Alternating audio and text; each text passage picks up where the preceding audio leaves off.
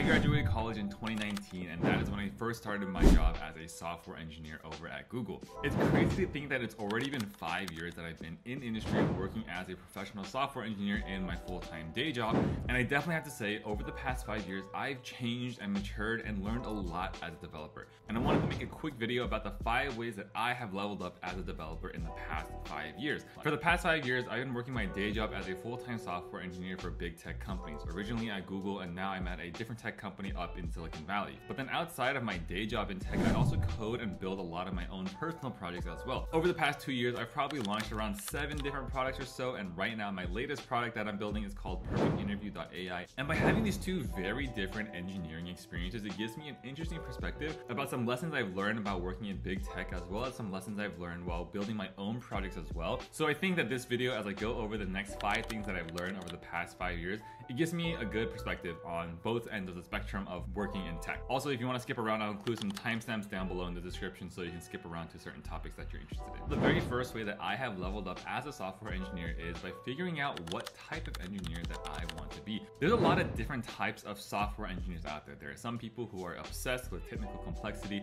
These are the people that love to solve any type of challenging problem. They don't care what the product they're working on. All they care about is the fact that it is challenging and it is technical and they want to dive into it. And then there's also some people who are on the opposite end of the spectrum where they do not care at all about the technical complexity, and all they care about is a product that they're building and that it is a product that they themselves use as well. I like to call those people product engineers, and that is what I personally identify myself as. And I've come to realize I don't care all that much about the nitty-gritty technical details of, oh, should we use this tech stack? Should we use this language? I don't know. And I also don't really care too much about the infrastructure of how to deploy the code and how everything runs. Whereas other people that are like very infra heavy, they're like, dude, I don't care about the product. I just want to make sure everything runs smoothly. I'm going to be handling all the deployment. I'm going to make sure everything is alive. I'm going to make sure nothing dies on us and everything is healthy. That is what they care about. And for me, as a product engineer, at least earlier on in my career, I felt really guilty about not caring about these deep technical stuff like the infrastructure, the tech stack, the language, and not being so opinionated about that. I was like, am I less of an engineer because I don't care about that? No, that's okay. I know that my competitive edge and my interest in engineering is building the product. And by embracing my identity as the product engineer, it provides me with so much less guilt on a day-to-day basis where I'm like, oh my God, I'm not an idiot because I don't care about like the tech stack or the infrastructure. I'm just a different type of engineer, and that's totally okay. A little bit of a side note, but I always feel like every software engineer in the world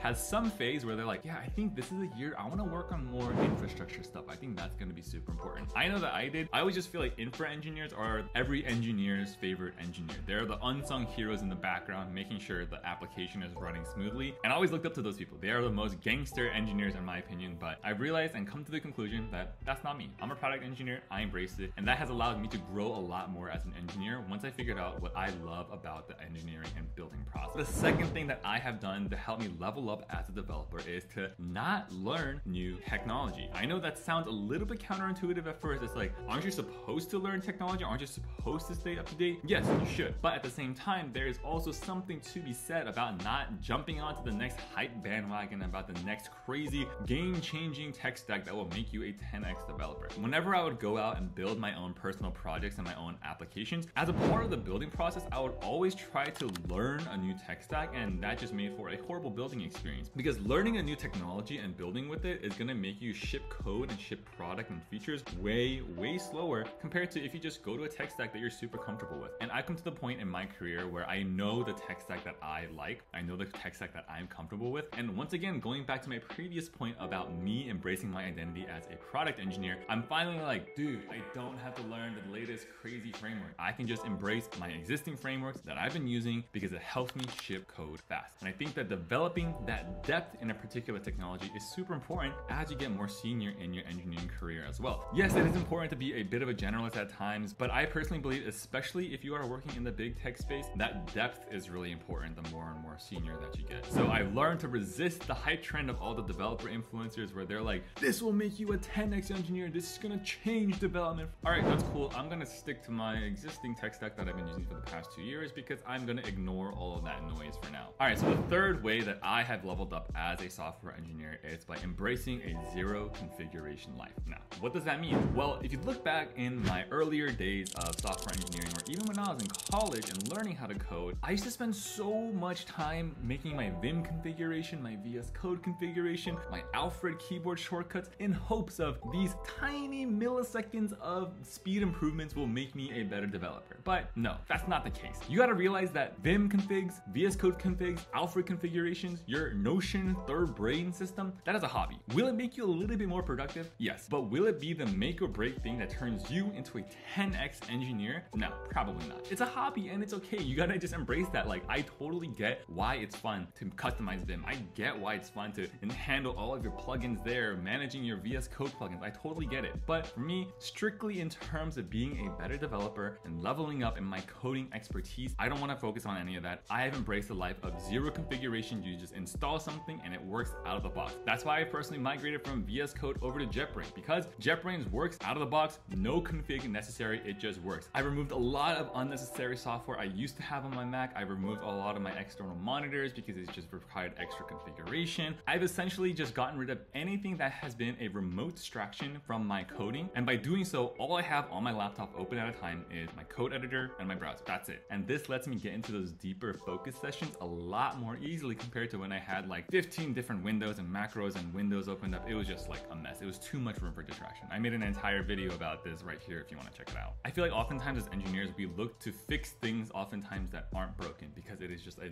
small micro optimization. Sometimes they're important, don't get me wrong, but I also feel like a lot of the micro optimizations that we do is what I like to call fake work. It's stuff that feels like we're developing, it feels like we're programming, it feels like we're being productive, but the reward is not worth the effort. Like, the juice is not worth the squeeze a lot of the time. At least for me, I think I wasted a lot of time doing it. The fourth way that I have leveled up as a software engineer is by realizing that just because you can build something doesn't mean you have to. As I become more senior as an engineer, whenever someone would come to me with a feature request or a bug fix request, I'm always like, yeah, okay, I can do it. Theoretically, in my mind, I know how to do it. But just because I know how to do something doesn't mean that I have to be the one doing something. I can instead delegate that task to somebody else. And that is what is important, especially if you're working at a bigger company where you have a team of other engineers with you. You do not have to be the main character. You don't have to be the one, the hero going in, fighting all the bad guys, solving every single bug and feature request that comes your way. No, you have coworkers, you have teammates that you can delegate the work off to, hand it off to as well. So I have really learned to trust my other engineers on my team, being like, bro, I don't have to do everything. This is why you have teammates, you know? And then number 5, which is kind of similar to the previous point, is the fact that as a developer, I've really become a lot better at prioritization. I find that a big sign of a senior engineer is they can prioritize what to do and what not to do a lot better. Someone would ask me to do a task or a feature request or a bug fix, I'd be like, yeah, I can do it. Just send me the details. I'll handle it, no worries. I got you, homie. But the more senior you get, the more requests that you're gonna get, because you're kind of like the go-to person for a certain domain, product, or tech space. But as a more senior engineer, I am learning to say no a lot more times than saying yes, because prioritization is super important. Probably the best way to prioritize anything is to have a data-driven approach where you track certain metrics, you track certain data, you run a couple SQL queries on everything and see what is the data telling me, what is the story the data is telling me, so then that can provide me with a more informed decision of what I should work on next, what feature I should build next. I've invested a lot more into developing my SQL skills and my data querying skills. That's probably been one of the most useful technical skills that I've developed over the years, just to be a lot more confident poking around databases, performing more complex SQL queries to get useful information, to get data to tell a story, and guiding me on what to prioritize and what to build next. This is a bit harder when you're building your own product, especially in the early stages when you don't have much data to work with. In that scenario, yes, your gut is all that you can work with. But the minute you start getting data, it's super important to start tracking that data, tracking your customer, you're tracking your user behavior, seeing how they are interacting with your application to make sure that you are building the best product for them and that you're not providing a shitty experience for them. That is really, really important. And that's not to say that trusting your gut is bad. There are definitely times where you should trust your gut, but I think if you can have some data to supplement your gut-driven decision, that's super helpful. So those are 5 ways that I have leveled up as a software engineer in the past 5 years. The past 5 years has gone by so incredibly quickly, but I'm super excited for the next 5 years and the many, many years of coding afterwards, because I have come to the realization that I fucking love coding and I don't want to stop.